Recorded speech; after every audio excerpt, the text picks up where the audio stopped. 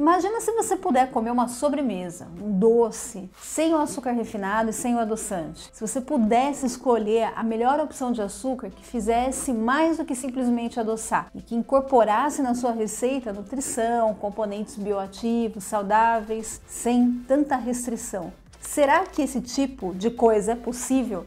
Será que existe um açúcar que faça isso para você? Então esse é o assunto do nosso vídeo de hoje. Nós vamos tentar descobrir qual que é o melhor tipo de açúcar para o seu caso. E você vai compreender como é que se usa cada um deles. Eu sou a Ana Maria Chiaverini e você está no Dicas da Doutora Ana Maria. Todo mundo sabe que uma sobremesa sem dulçor não conta, né? Mas será que existe algum tipo de açúcar que pode substituir o açúcar branco refinado sem grandes prejuízos à saúde?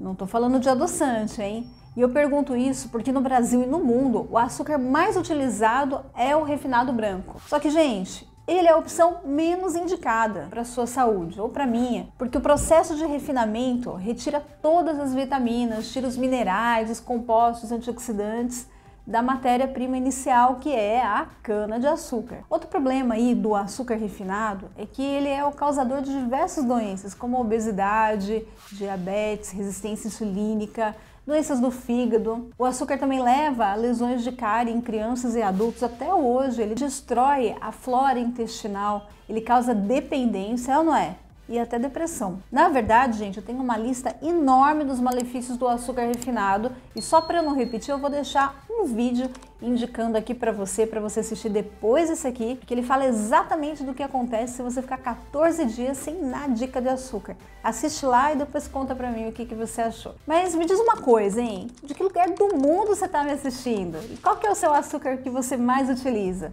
Deixa aqui para mim nos comentários. O fato, gente, é que para a gente obter uma sobremesa que seja assim merecedora de ser chamada sobremesa, a gente precisa de algum tipo de açúcar, né? Porque ele, na verdade, exerce algumas funções aí nas preparações que são até curiosas. Por exemplo, no bolo, o açúcar ele interage com a gordura e ele ajuda a retenção de ar, ele ajuda a incorporar as gorduras quando a gente bate. O açúcar também estabiliza a preparação. Ele previne a descoloração das frutas e ajuda até mesmo na preservação das frutas. Ele é um conservante natural. Só que dentro de nós a ação é totalmente diferente, inclusive induz o envelhecimento precoce. Mas então eu vou citar aqui 5 tipos de açúcar mais recomendados para sua sobremesa. Fica atento nas diferenças, hein? Porque as diferenças são nutricionais, assim também como no poder hiperglicêmico. Uns possuem maior índice glicêmico que outros. E uma outra observação que eu vou falar sobre os tipos de açúcar é que os adoçantes, como eu já disse, não vão entrar nessa lista, certo? Então eu vou começar pelo menor valor. Será que você adivinha qual que é o top número 1? Deixa aqui pra mim nos comentários, vamos ver se você acerta. O eleito número 5 é o açúcar Demerara. Ele é um meio termo, né, entre o extremamente processado, que é o açúcar branco, e o bruto, que é o açúcar mascavo, né? E ele passa por um refinamento leve, ele não recebe tantos aditivos químicos e ele pode conservar até alguns micronutrientes mais do que o açúcar branco. O problema dele é que ele tem alto índice glicêmico, é bem semelhante ao refinado. Então, não é a melhor opção para um diabético ou para uma pessoa que deseja controlar a glicemia. Mas se você for utilizar nas preparações dos seus bolos, enfim, vai 2 dicas interessantes aqui para você em relação ao açúcar Demerara. Olha a dica aí. Para você ter certeza que você está consumindo um pouco mais de nutrientes, então já que você vai consumir o Demerara, escolhe o orgânico, que dessa forma você vai garantir que você não está consumindo tanto agrotóxico ou pesticidas. Mas a outra dica também é para que as suas receitas fiquem assim mais saborosas. O ideal é que você pulverize os grãos do açúcar Demerara, porque eles são muito grandes, né? Você coloca até mais açúcar do que devia, porque não sente o dulçor ali da sobremesa.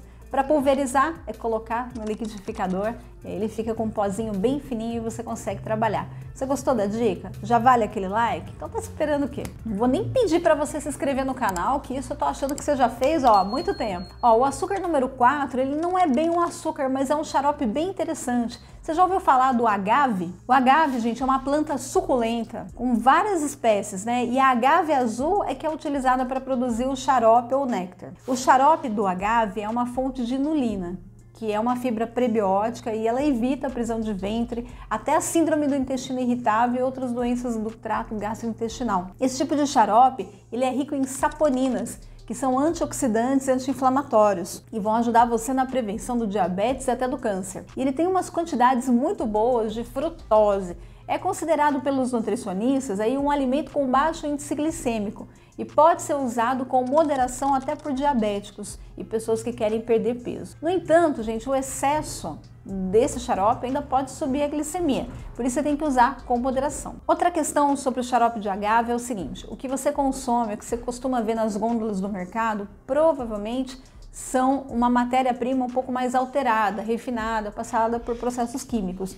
O ideal é que você consuma direto de lojas de produtos naturais e você vai ter mais certeza que está consumindo um produto orgânico, natural, sem tantas interferências artificiais, ou quase nenhuma. Isso é possível encontrar. Vou deixar aqui nas referências o que eu indico, combinado? O nosso açúcar número 3 é o néctar de coco. Ele é originário da seiva da flor do coqueiro. Ele tem um sabor um pouco mais delicado do que o açúcar de coco. E todo mundo acha, né, que vem do coco, tanto o açúcar quanto o néctar, mas na verdade ele vem da seiva. É interessante, né? Mas assim como o açúcar de coco, o néctar, ele é rico também em inulina. Ele apresenta um índice glicêmico bem baixo. Ele é super indicado para diabéticos, pessoas que querem perder peso. Agora o nosso açúcar de número 2, gente, é o açúcar mascavo. Você já devia estar questionando sobre ele, né? Então o açúcar mascavo, ele é considerado um bom açúcar porque ele é bruto, ele é escuro, ele é úmido, ele não passa pelo refinamento. Por isso é que ele conserva assim um pouco mais, aliás, bastante nutrientes como cálcio, ferro, sais minerais, tem compostos antioxidantes. Mas tem um lado negativo, né? Que por ele ser mais bruto e ele tem tanta quantidade de umidade que isso pode favorecer o desenvolvimento de alguns fungos, tanto quando você já compra esse açúcar, quanto na hora que você armazena. Por isso que na hora de armazenar o seu açúcar, o ideal é que você coloque num recipiente bem higienizado, sequinho, longe da umidade e da luz. E ficar sempre de olho na coloração. Se a coloração mudou, a textura mudou, provavelmente ele está contaminado. Para as preparações, esse açúcar oferece um sabor e uma cor bem característica. Ela harmoniza muito bem com bolos da coloração escura, né? Cremes escuros, e acompanha muito bem com cacau. Agora, gente, suspense, hein? Qual que é o açúcar número 1? Será que você acertou? É o açúcar de coco, é isso aí. Para quem acertou, palmas! O açúcar de coco, gente, ele é obtido também através do néctar das flores da palma do coco. E os pontos positivos são o grande valor nutricional desse açúcar. Também, outro fato é que não passa pelo processo de refinamento. E ele tem uma elevada quantidade de potássio, de magnésio, cálcio, o ferro. Ele é rico em vitaminas do complexo B, além também de grandes quantidades antioxidantes, como flavonoides. Bacana dele é que o índice glicêmico é bem menor do que os outros tipos de açúcar. E ele ainda tem a presença da inulina, que é uma fibra prebiótica, que ajuda a promover o menor índice glicêmico e ainda trata o seu intestino. Os pontos negativos desse açúcar é que ele tem um sabor um pouco marcante, mas se você fizer algumas receitas bem dosadas com ele, ele fica imperceptível. Outra questão também é o custo-benefício. Ele é um dos açúcares que tem um valor mais elevado do mercado. E o terceiro ponto aí, que é facinho de lidar, é que muita gente fala que os grãos são mais grossos e tem dificuldade de dissolver, principalmente no café, quando você vai fazendo uma bebida, né? Mas a dica você já sabe, é só pulverizar esse açúcar, colocar ele no liquidificador e deixar ele fininho, acabou, resolve o problema da dissolução. E aí, o que vocês estão achando desse vídeo? Vocês estão gostando? Compartilhe esse vídeo com o maior número de pessoas possível, essa informação de qualidade, muita gente tem que saber, legal? Conto com você. Eu vou deixar aqui na descrição do vídeo uma tabela dos índices glicêmicos dos açúcares que eu falei aqui para você dar uma conferida. E concluindo aí, fechando o nosso tema de hoje, se você precisa guardar uma informação importante, então guarda essa daqui. Para quem deseja consumir o melhor tipo de açúcar, que englobe sabor, baixo índice glicêmico, alto valor nutricional, rico em antioxidantes, qual que é?